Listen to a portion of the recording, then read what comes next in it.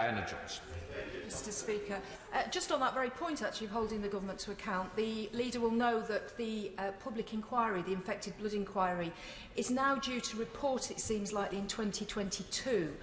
But in light of the fact that there are still concerns about the financial support and the disparity between the nations and the support they offer, and the fact that one person is dying on average every 96 hours and the lack of compensation, could we please have a statement from a minister to update us on progress on those particular issues, and also update us on the inquiry and the emotional counselling support that should be made available to people affected?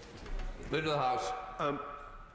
The Honourable Lady has very cleverly ensured that she was called when the Health Secretary is sitting next to me, and therefore this message has been heard by an authority that is greater than mine in dealing with this issue, and there are health questions next Tuesday. But I can add that this inquiry is an absolute priority for the Government, that recognises the dreadful, desperate scandal that infected blood was, and I think also recognises the Honourable Lady's formidable and right campaign to make sure that people are aware of it. The Department of Health and Social Care has increased financial support to beneficiaries of the Infected Blood Support Scheme in England, and is looking at a matter of urgency, the issue that the Honourable Lady mentioned